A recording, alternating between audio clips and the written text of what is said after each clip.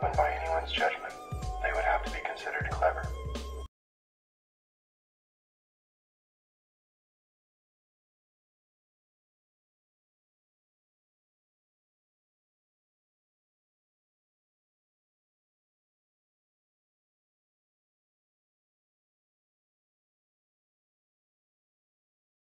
Out of this field, every instant, every nanosecond, there is a new creation emerging out of the field. And a lot of the physics of zero-point energy is finding out that the key to interacting with this field and tapping it is resonance, as has been talked about a number of times before. Years ago, I did a number of experiments with piezoelectric ringing resonance, which was resonating piezoelectric crystals, and I found that at certain states of resonance, these crystals actually put out more power than you were putting in. It was a matter of tuning them just properly. And I find it really profound to see that at certain states of resonance, effects take place that seem to contravene or contradict our understanding of the laws of physics and our understanding of the laws of conservation of energy. And this, I believe, also has profound implications for understanding the nature of ourselves, because we ourselves, right in this moment, are pervaded by that field of boundless luminosity, infinite energetic potential. Literally, our entire biocrystalline manifestation is emerging out of this plenum as an integrated complex of asymmetries arising out of this field of boundless potential. This is the view that's actually being brought forth at the leading edge of physics, and the dynamic that we're facing in terms of how do we bring these technologies forth into the marketplace. I think there's a multi-tiered approach that we should take. I have observed over a number of decades the nature of the suppression of these technologies, and that happened to me. I actually had my laboratory destroyed a couple times in the process of developing these technologies, and I wasn't coming from a paranoid place, but that actually happened. And I found that to be an amazing effect, almost more interesting than the Overunity effect, that you develop a device and then people show up and destroy your lab. Like, to me, that was a very powerful piece of data about the nature of the power structure on the planet. And I believe that we need to recognize that over time, the dynamics and the strategies of suppression have become more sophisticated. I hear many less stories of people who are actually threatened or having their labs destroyed these days. The way they generally affect us is through just, if we become on the radar, they just make sure we don't get funded, or they send certain agents of chaos into our field that prevents us from getting our business together to try to bring these things forth. And it really seems like right now, the powers that be have their hands full with all kinds of other power struggles on the planet, and that they're not so much concerned with if a couple inventors develop free energy devices. I know quite a few people who have operating devices, and they haven't had any problems. But the process of actually bringing them to market and mass producing them, that's the place at which these efforts get shut down, and they tend to get shut down in a variety of ways. But I think that given that we're trying to break through this challenge and get actual clean energy technologies that represent this quantum leap forward, that are really resonant field technologies that are just have no, really are not utilizing any fuel and are just tapping energy from the field in some way, shape, or form. That kind of technology, I think, is so profound in terms of its advent on the planet that to try to just push it out according to the old business models may be part of the problem, because these technologies are based on a completely different physics. You put one of these on the table and you demonstrate it to people, and it provides an unassailable counterexample to the the entire justification for a world in which the social, political, and economic structure is based in fear and scarcity, you know, and that the threat at psychological levels, the challenge to change our paradigm is just implicit in these technologies themselves. I believe the resistance is not just that it threatens financial interests. It threatens to pull the rug out from under the entire dominant world view.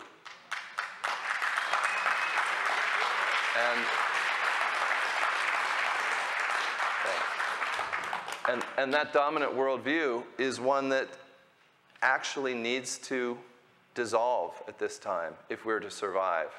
That worldview is a worldview that cannot allow humanity to go forward and develop a sustainable culture in harmony with the earth. So what the free energy technologies are pointing to is a very, very profound transformation of the very nature of being human. The fact that these technologies are emerging at this time, I see as a reflection of an awakening of consciousness that's going on throughout the species. And the need to recognize that since they're involving a whole new physics, a whole sort of, in a sense, a more spiritual physics, we actually need to rethink our whole strategies about bringing these technologies forward. Many of the old sort of capitalistic business models have real problems in terms of that, because there's this element of needing to make money that's kind of right there in the middle of the whole equation, that in fact the whole monetary aspect of our reality right now needs to be really considered and looked at with greater depth. It's something that hasn't been mentioned a whole lot here, but our current economic system, our planetary economic system, is actually has no basis in any real value. The Federal Reserve System, the Federal Reserve notes are basically fiat money. They're just generated by the declaration, let there be money. And they're designed in such a way, they're designed to keep us hamstrung in debt. They're actually evidence of debt. When you have dollar bills, those are actually IOUs, meaning you owe that to the Federal Reserve. The fact that we have a profoundly, screechingly unjust monetary system within which we're attempting to move forward with these technologies, this economic system that we're in is highly manipulated and controlled. And it's one of the most profound ways that the movements forward in new energy and all kinds of other areas, social, political, economic, the whole general planetary emergence of a new paradigm-based culture is being straitjacketed economically by an economic system that is based on no real value. In fact, it's basically based on the theft of trillions and trillions of dollars that are being generated by the human family. If you just, basically what is going on, and this is hard for a lot of people to wrap their minds around, the fact that the way the government is currently operating actually makes Enron look like a paragon of integrity.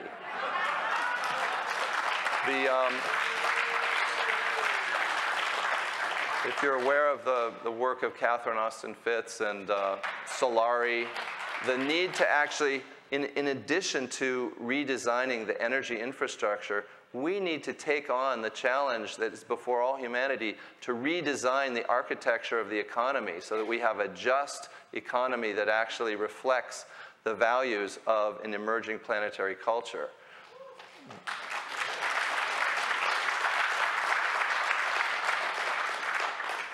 There's just to give you a glimpse of the level of theft that is going on, you know, in our government. Just look at whereisthemoney.org. That just gives you a little glimpse of it. But the fact is that there is no accountability in the current economic system. It's been designed that way. In fact, the way accounting is taught to this, all the CPAs is a way that obfuscates and prevents accountability. The only way that originally accounting was to make the people accountable. And we don't have such a form of accounting. So there's a need to really basically redesign the monetary system. And that's something we can actually do in our local communities. We are the ones who give value to Federal Reserve notes. We all are having to use them to varying degrees, but I think that what we are being challenged to do, that the new energy movement is a sign of, we're being challenged to redesign a completely new kind of planetary culture, a completely new social, political, economic, and psycho-spiritual system that these clean energy technologies really enable us to in fact, they're a symbol of that new kind of covenant with the earth, a new kind of pact of our choice to be truly walking lightly on the earth and living in a humble, sustainable way in relationship to the biosphere. The call that is really emerging, and I'm seeing this emerging all over the planet, is to develop a new kind of culture, a new visionary culture that is a culture of peace and harmony with the biosphere. This new culture has a number of natural ethics that are part of it, and they're based on a higher state of consciousness, a more expanded, more feeling-based, feeling-connected base with the whole interconnected web of life. This is something the indigenous cultures have a lot to teach us, that we in the Western cultures are walking around with a lot of trauma in our systems. We are in a state of sort of emotional dissociation from our interconnectedness. That's how we can go about continuing to just pollute and pour toxic waste into the oceans and the rivers and somehow think that that's somehow separate from us. That kind of emotional dissociation at the root of our body minds is something that needs to be overcome. We need to bring our bodies back to life and regenerate our feeling functions. Because one of the things that will drive this movement to success is a whole bodily connected emotional passion coming out of our love for the earth. And if that is crippled, and if we're walking around in sort of in trauma, it's very hard to mobilize the coherent focus and intention that can drive us forward to overcome the challenges that lie before this movement. And so what I would suggest is to think not only of constantly having to penetrate the mainstream with these new energy technologies, but recognize that there is also, in parallel to that effort, which is very important, there is also the development of a completely new kind of planetary culture that is already just embodying these principles. And they're not interested in making the dominant culture change. They're just going ahead and creating living demonstrations of this new way of being, living in new communities that are in harmony with the earth. And in many of these communities, the most conspicuous place where there's still a lack of integrity is that they still need to generate their energy in a way that is often tied into the power grid or to fossil fuels.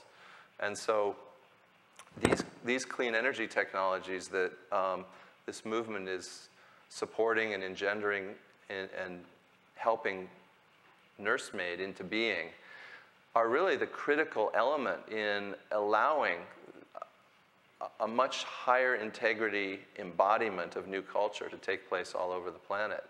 And the recognition that right now, given that we're dealing with this very difficult economic challenge of just getting funded, I mean, it should be kind of mind-blowing that the amount of money that's flying around the planet every day, and the amount of money that's being spent on war and all kinds of things that are actively destructive to life and the planet, that we as a movement, what we require is such a pittance, such a tiny little bit of that money, and that we have, in our collective intelligence, have not been able to bring it into this movement yet, is a huge sign of the economic lockdown, economic dictatorship that we're living under.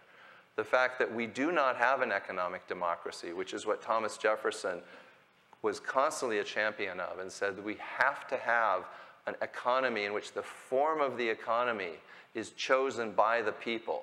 We do not have that. We have an economic dictatorship, and it is oppressing so many people and preventing the development of all kinds of innovations that are just yearning to come forth. So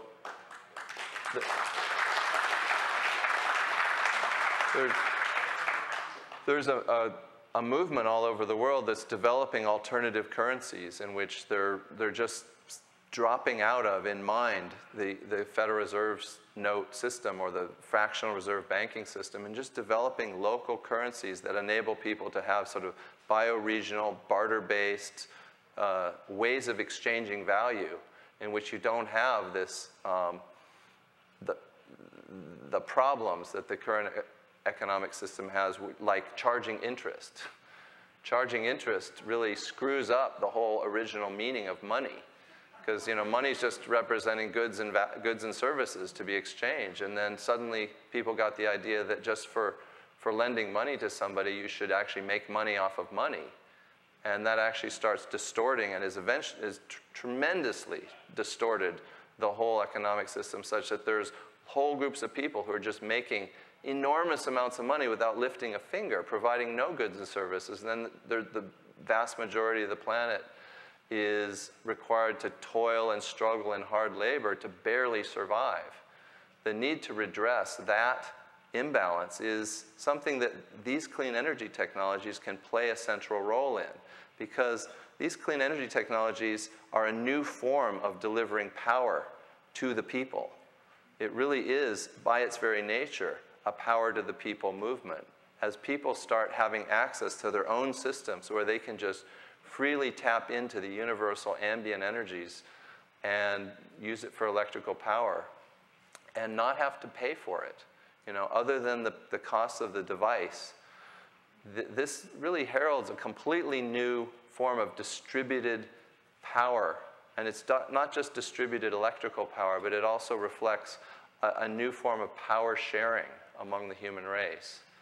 And the deep connections between electrical power and power, the resonances between that, and the need to change the power structure that this movement brings about. So it has profound spiritual roots, and it connects with many other like peace and social justice movements around the planet. And I think we can align with those movements, and we need to really make a clear and incisive case that the new energy movement is completely and coherently integral to a whole range of other movements that are in the process of attempting to bring forth their agendas, which are really part of building a new world that's more peaceful and embodies a kind of integral social justice in harmony with the biosphere. So my thought is that in addition to working to bring these technologies out in a way that gets them into the mainstream marketplace, which we need to do, there's no doubt about that. But we also can recognize that in calling these technologies free energy technologies, perhaps we should also, at this stage in our process, be in complete integrity with the fact they're free energy technologies and forget about making money on them and just build them and give them to people.